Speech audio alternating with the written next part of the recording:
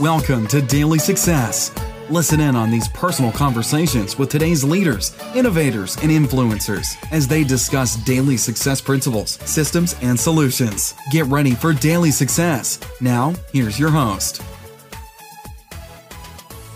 Hi, this is Tammy Patzer, and I'm really excited to introduce today's guest, Debbie Montgomery Johnson. We're going to be discussing our daily word of the day, daily success word phrase, stand up. But first, let me tell you a little bit more about Debbie. Debbie is a #1 best-selling author, international speaker, radio host, and businesswoman, and she is a woman on a mission.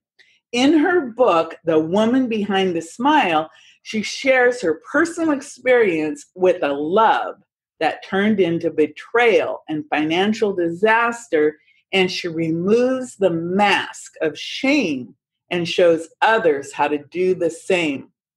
She's from Vermont, and she's a graduate of the Phillips Exeter Academy and the University of North Carolina, Chapel Hill. She is the president of Benfotiamine Net Incorporated, a vitamin supplement company that provides an alternative for the pain of neuropathy, a nerve disorder. Benfotiamine takes an extraordinary difference, or makes an extraordinary difference, especially for diabetics and their families. Products and educational information can be found at benfocomplete.com. And of course, I'll include the link to that in our show notes. And her background is so diverse. Now listen to this. She worked as a paralegal and a bank branch manager, and she became a U.S. Air Force officer, serving as an intelligence officer at the Pentagon, the Defense Intelligence Agency in Wiesbaden, Germany. Debbie is just like you. She's a woman on a mission to live an authentic, joyful life as the woman with the smile rather than behind it. She's been seen on CBS This Morning, NBC Channel 5, and she was even interviewed by the Senate Select Committee on Aging. Debbie was the 2017 California Women's Conference Speak Off winner and Woman on Fire Author Award recipient. Well, my goodness, Debbie, you are on fire. Let's talk more about the daily success word phrase of the day, stand up. What is your definition? Well, it's interesting because once you say it, I just want to stand up, but it'd be out of the picture. Stand up for me is something that over the years, we all have stories. We all have something that happens in our lives. And typically we're a little bit ashamed or vulnerable about it. And we just want to put up a mask and hide. For me, it's putting up the smile and hiding because I don't want people to know that I have some cracks in my, perfect veneer. So stand up for me was just find your power, stand up, and own up to what's happened in your past. And realize that it's part of your life. And if you stand up and you're open and vulnerable, and you can, if you have to, seek out some assistance. I mean, I did the stand-up series originally, and it was a seven words that came up for stand-up, and really seek out someone that you can talk to, someone that you trust, and then acknowledge what happened to you, own up, realize it's not going to end your world. The past is the past, ponder it, and then look to your present and look to the future, and then make it noteworthy. Write it down. I kept journals. I had 4,000 pages of journals when I was doing my online dating thing, and it turned out, I thought it was family history, and it turned out to be evidence. But it was part of it. It was very therapeutic to write things down to make it noteworthy. And then I had to deal with what was going on. I had to deal with the financial disaster. I had to deal with my family. I had to deal with actually telling people, and that was really tough. But I became unstoppable. In the stand-up, the you in stand-up is unstoppable. And I found my power. I found great power in being able to reveal the one thing that I thought was the stupidest thing I ever did in my life. Not while I was doing it, but later on looking back, hindsight's 2020. But when I realized that I had a story to tell that could affect a lot of people, and it has affected a lot of people, because so many of us go through things and things happen to us and we feel that we're living them by ourselves and don't ever want to tell because of the shame or the guilt. But I realized that by telling my story and standing up for myself and for all women and men that have been taken advantage of, that we find great power in knowing that someone else has been through the same thing or similar things that we've been through. And it allows us to stand up and then tell our story. And there's a great movement going forward to, be able to own up and stand up. And just, for me, it was finding my power back, finding my voice, because I found over the 26 years of marriage that I didn't like contention. And my fallback position was stuff it, be quiet. I always felt I was going to die of an ulcer if I was going to die of anything, because I really internalized. And by standing up now, I internalize, but I'm more able to speak about it, articulate it, and just get it out there. Just get it out. And that gives me great power to speak and get my story out. Can you share a little bit more of your story about the woman behind the smile? Because a lot of our listeners may not have heard what actually happened to you and how you found out and why now you are literally the face of a stand-up movement. Well, I'm going to put this up. If they haven't seen it, this is my book. It's called The Woman Behind the Smile, and it is the triumph over the ultimate online dating betrayal. And it came about 10 years ago, this past week actually. My husband passed away suddenly, and I was thrown into being a single mom, a widow, and I hated that word. I had to run his company. I was just consumed with work for 6 months at least. And my friends said, you need a life. You have to get a life. And for them, that meant dating, getting back out again. And I was 52, and I hadn't done that really since my early 20s. And I didn't like it when I was young, and it was hard to come out again, because my life was my kids. I had 4 children, and all of a sudden I had to be vulnerable again, and I had to put myself out there. And I think all those insecurities of a 16-year-old came out saying I wasn't pretty enough, wasn't smart enough, wasn't all those, I'm not enough. And now I'm, a widow on top of that, and I had a company, and oh my gosh, it was you have to be brave to come out online, and I give people credit for doing that. However, there are some cautions when you're coming out online, and I realized that you don't want to put out there that you're newly divorced or a widow, or that you've had something vulnerable in your life happen, because there are predators out there. Nobody talks about them until even after it happens. So I had a wonderful experience online. I met a gentleman that was an international businessman. He was from London. He happened to be a widower also. And we carried on what I considered a safe relationship because it was long distance. And it was extraordinary. I was able to, all those years that I stuffed my feelings with him, I was able to write them out and make them noteworthy, because he could read them, I could read them, I could review them later on. And so that went on for a couple of years. But what I also realized is that I'm a very giving, helpful person. And he had a company, and I understood what he did, and he asked for my help. And I started to help him financially, little bit at a time. And then it grew into something large. And over the course of 2 years, it turned into a very expensive financial adventure. And he ended up telling me that it was confessing after 2 years that it had all been a scam. Now, here's my caution for online dating. It's a great tool, but if you don't see the person within 2 weeks, you don't see them in person or online or something, see the whites of their eyes, then walk away. Because I realize now, after it's been a long time now, 5 years since he actually confessed. He confessed that he had fallen in love with me, and he confessed that he scammed me out of $1 million. And I hear yes, I didn't have $1 million to give to him, but I considered him after 2 years. He was family. I had gotten so attached that I would have done anything for a family member to get them out of trouble, to get them home, to get whatever. And I put myself at great financial risk to do it. But my heart led my head.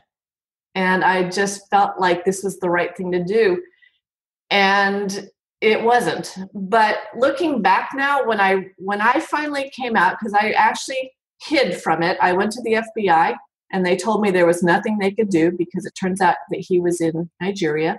I never knew that. So people that say, why did you do that? I never knew that he was there.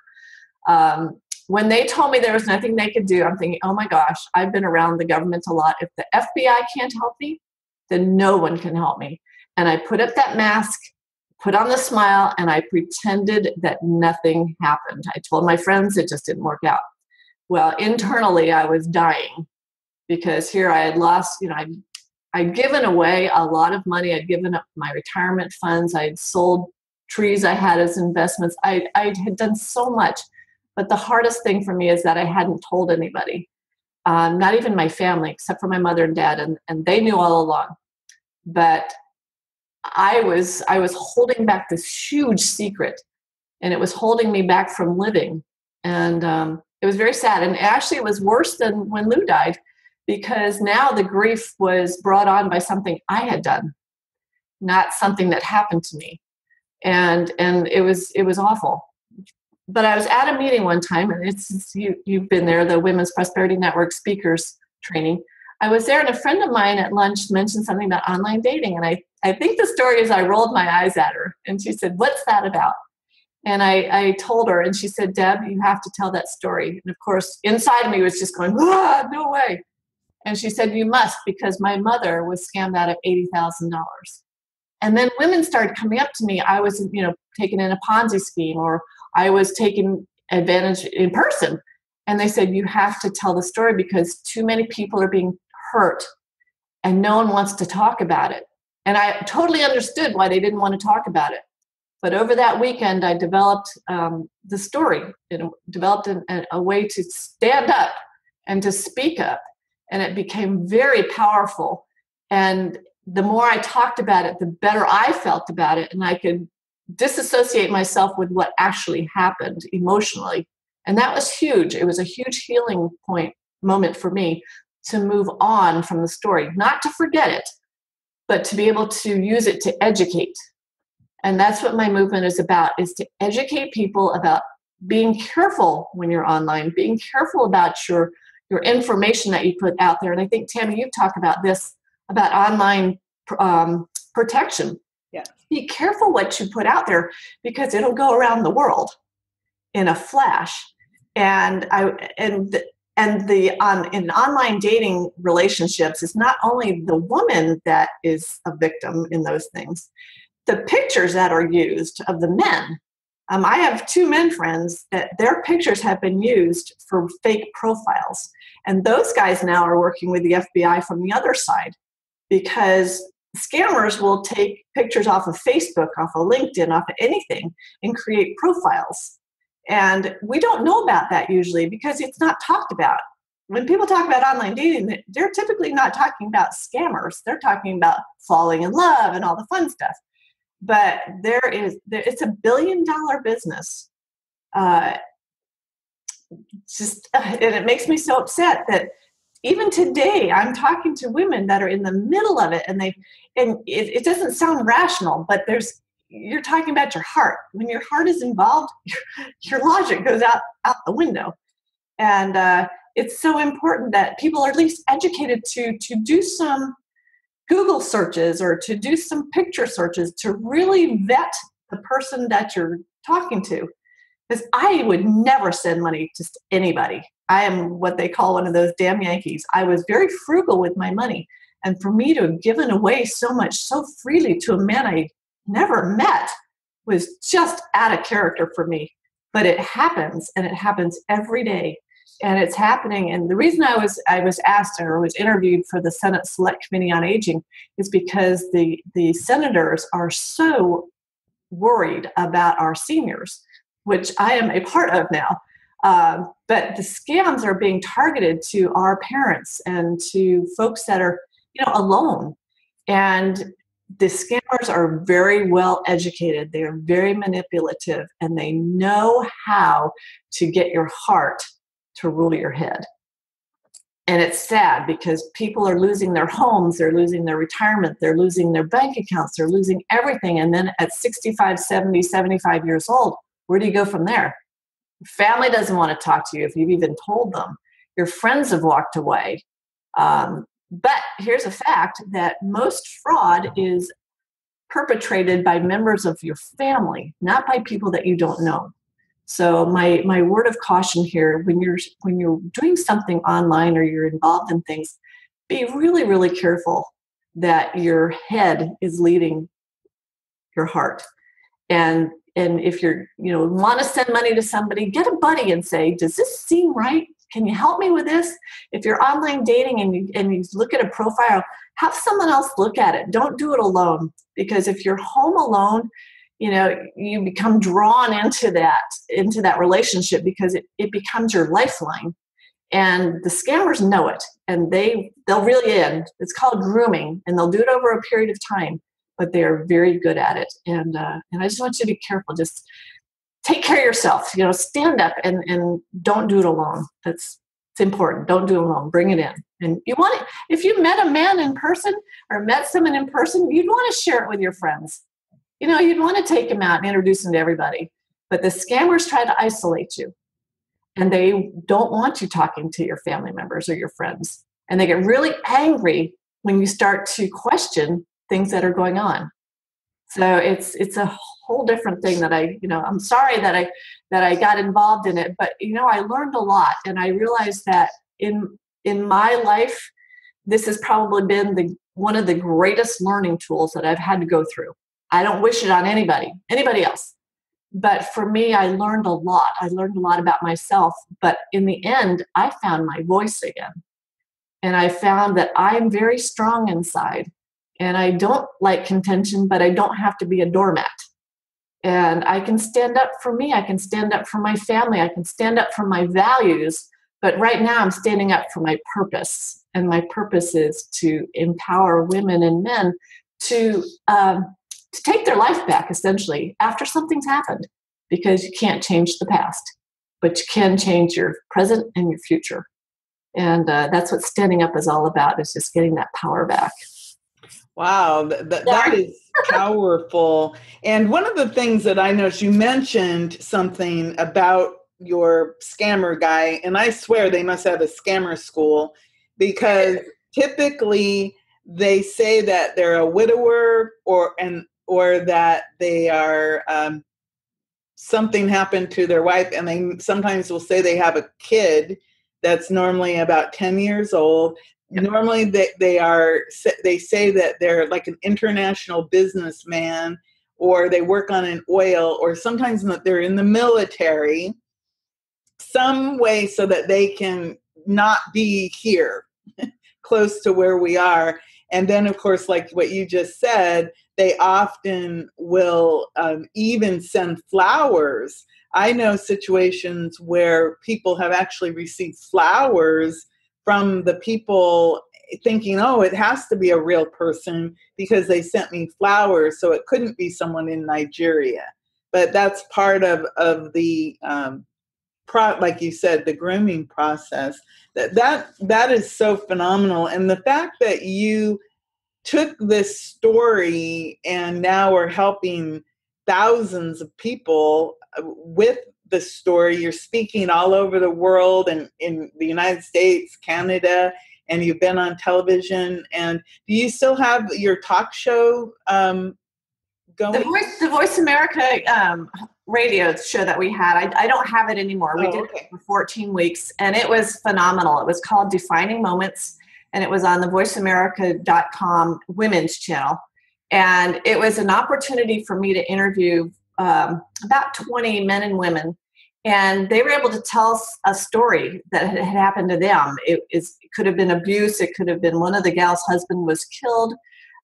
It was just an extraordinary opportunity to get people to stand up and to talk about something that had happened in their life. So it's online still. It's on voiceamerica.com and also on my website, which is thewomenbehindthesmile.com.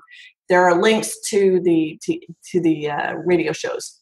That was a great experience. That would have been, and I'll admit it, I was a little jealous when you were there. You were there. Won, and I was so proud at the same time. But the prize was to have this show, your Defining Moments show, and on Voice America. So that was just a really cool example of when you stand up and you had the courage to tell your story at the California Women's Conference, and you actually won that phenomenal prize.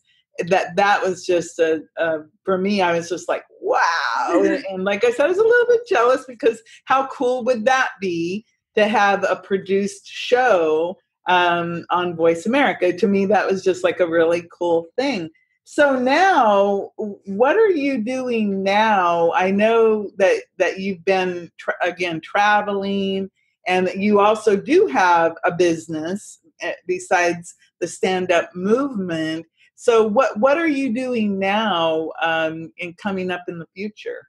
Well, to get the word out, I've put myself, again, I'm putting myself out there to meet different people, to be with different organizations.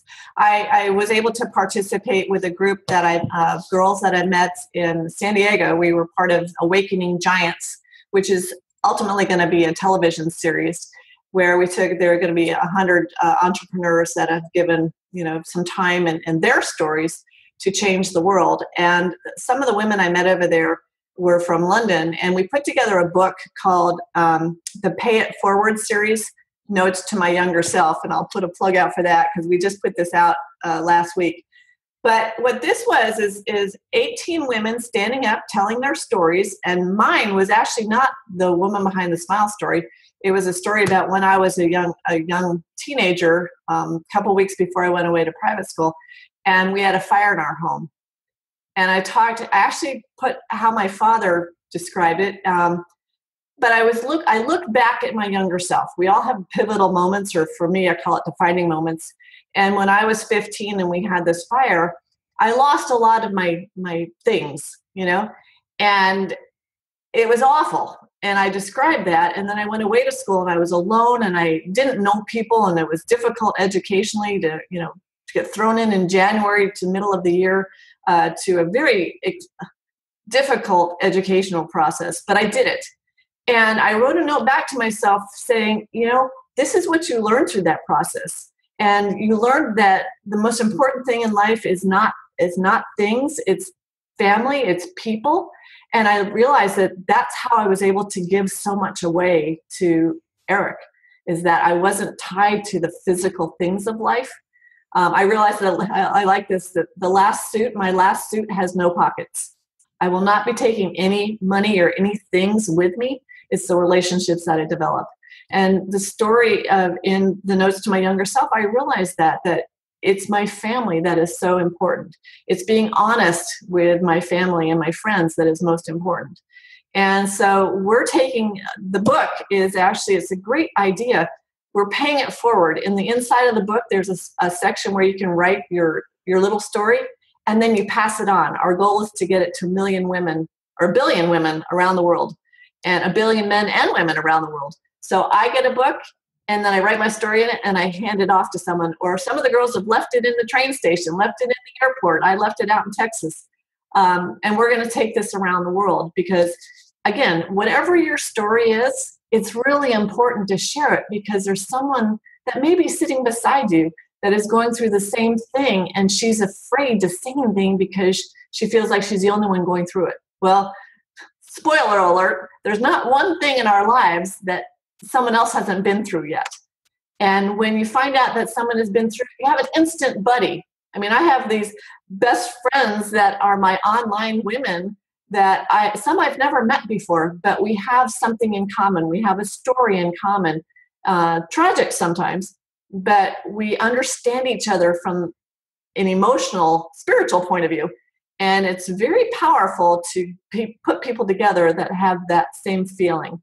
So that's what I'm doing right now. I'm little by little getting out there and speaking about the woman behind the smile again. I'm working with a support group down in Miami called SCARS, which is a Society for Citizens Against Romance Scams. That's an online romance thing. I'm working with the Senate. I actually got a message from AARP. I may do an article for the AARP magazine, which I thought was cool. Because again, they have a huge anti-scam alert group with AARP, which is phenomenal. And so I'm doing anything that I can to get out there and to speak up and to make people aware that this is happening every day. And you said that they're well trained. There are universities in Nigeria that train scammers. And they're huge. Again, it's billions of dollars that they scam out of people. And not just online dating. The biggest scam now is against businesses, where they are sending emails from CEOs to the CFOs, the financial folks, saying, wire money immediately to XYZ company, because that's what they do. But the scammers have been able to scam billions of dollars out of international businesses. Wow. And it's huge. It's huge. So they are very, very skilled. Appropriate for today, one of the largest scams was the IRS scam coming out of India.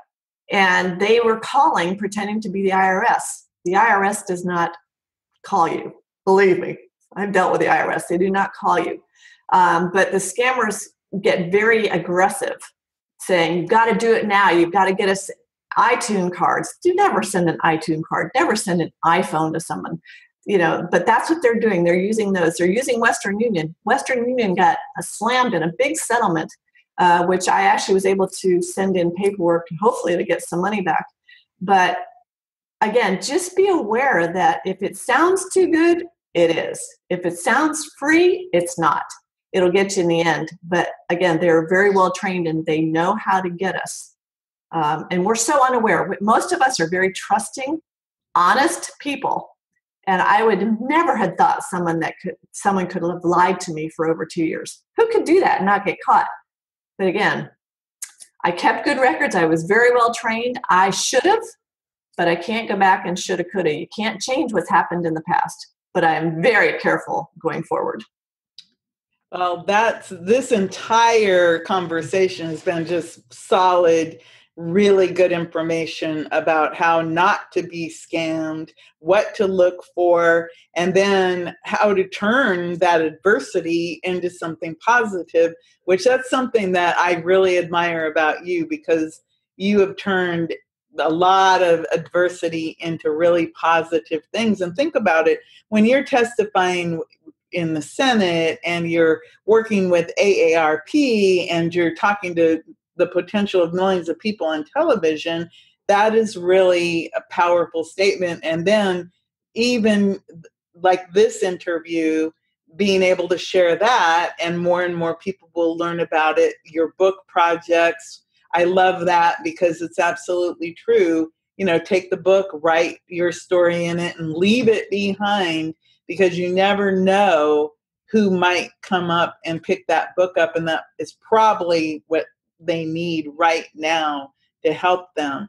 So everyone, daily success, word phrase of the day is stand up. Before I let you go, Debbie, where can people get in contact with you? Well, they can go to the website, which is thewomanbehindthesmile.com. They can email me at Debbie, which is DEBBY, at thewomanbehindthesmile.com. And I really do want to hear from, especially if you know of someone that is either being scammed or has been scammed that might need someone to talk to them.